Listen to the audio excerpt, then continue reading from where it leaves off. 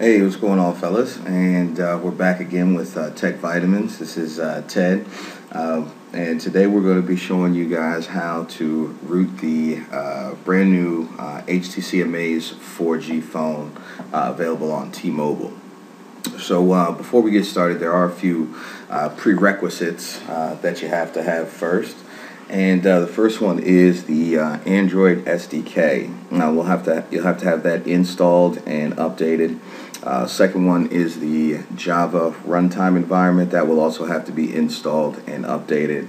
And then we'll also need to get the HTC Sync tool, which you can get from the HTC developers website. I'll show you where to get that here in just a moment. And then finally, we're going to need the actually the one-click rooting tool that you can find on the XDA developers website. So yep, let's go ahead and jump right on into this here. First things first, what you'll want to do is we'll go ahead. You're going to go to the HTC developers webpage, and you're going to go ahead and create an account. And don't worry, it is free. You can see here that I'm already logged in. But what you want to do here is just create that account. And once you create the account, log in, and we're going to go to unlock Bootloader. We'll go ahead and click Get Started on that, and we'll go ahead and click on Begin Unlock Process, and you'll go ahead and agree to all their pop-ups. And then you'll come to a page here where you've got some instructions, and this is where you're going to have to grab your phone, and you'll follow these instructions to put the phone into fast boot. And to get into fast boot, you'll just hold the volume down button and then hold power, and you'll boot into fast boots.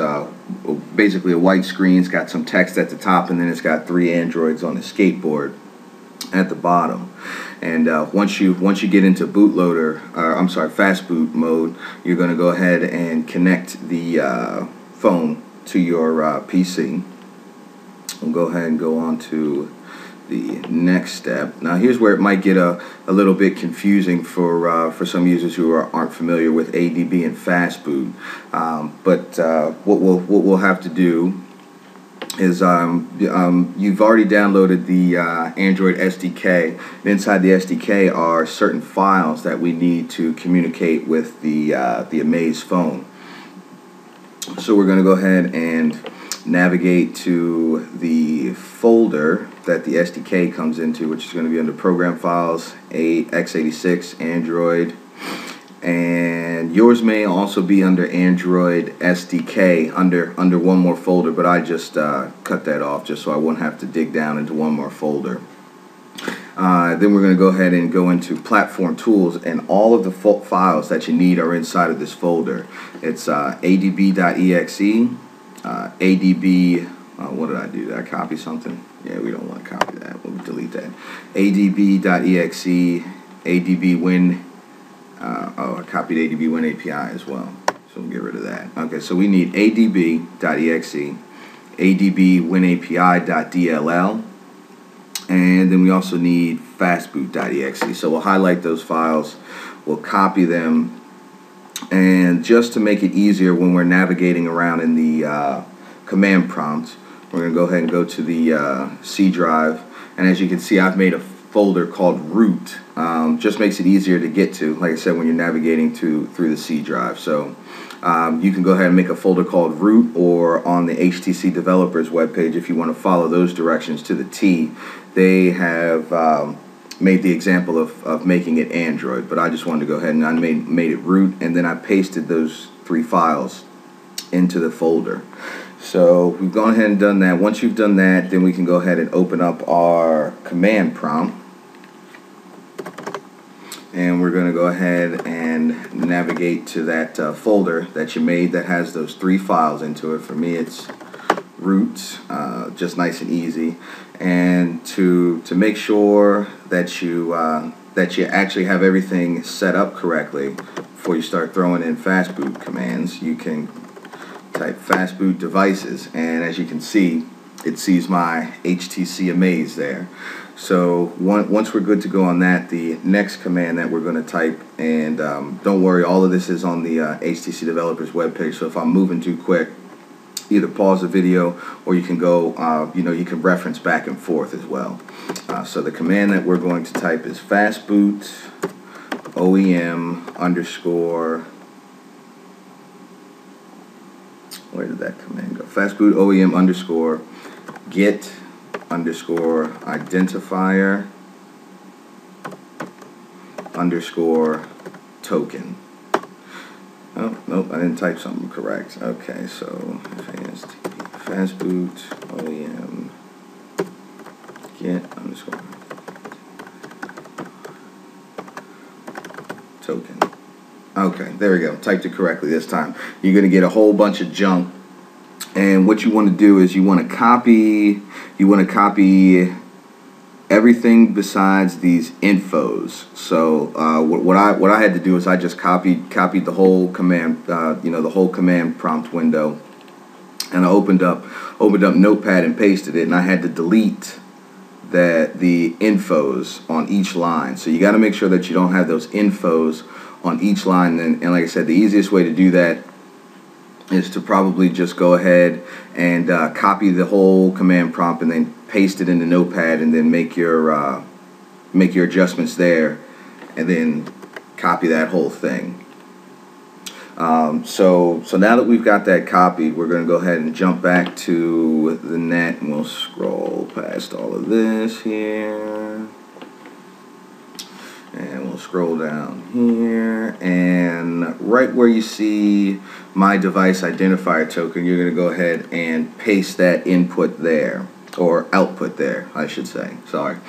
So you paste that there, and you hit submit, and if everything is good to go, you'll get another web page saying, hooray, we've received it, and then shortly you'll receive an email. Now in that email, there is an attachment named unlock_code.bin. And you're going to want to download that, and we'll take that. Let's see. Download that, and we will take that, copy it, and you're going to paste that into the same file, or the same folder that you got those 3 files from the Android SDK into. So now you've got 4 files, and we're going to go ahead and jump back to the command prompt, and this time we're going to enter in the command fastboot / unlock token space unlock underscore code dot bin.